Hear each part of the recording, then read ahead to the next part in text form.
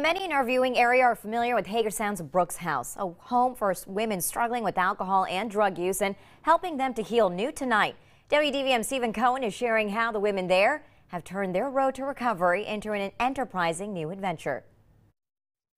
It's not your ordinary coffee and chocolate shop.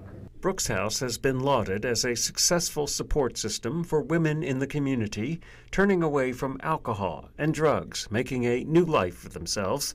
That new life may well be running their own business one day, learning entrepreneurship and management skills at their Maryland Avenue retail site. Girls getting together and making it by hand, I think, makes it very special. And just the happiness that it honestly brings people makes me happy.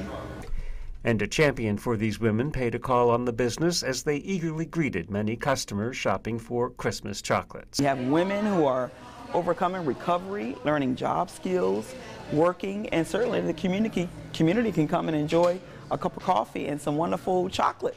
Cham sees this venture making a difference in the lives of these women. That this is the best thing that could have ever happened to them, being able to have this program that can support them in their challenges, to be overcomers, to be conquerors in their drug addictions. Just ask barista Amber Harkins how special all this is. I was always a bartender, and I'm an alcoholic, so I cannot be a bartender.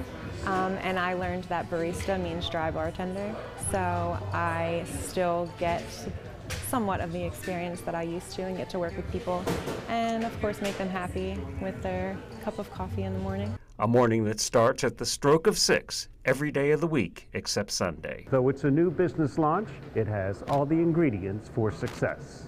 Reporting from Hagerstown, Stephen Cohen for WDVM 25.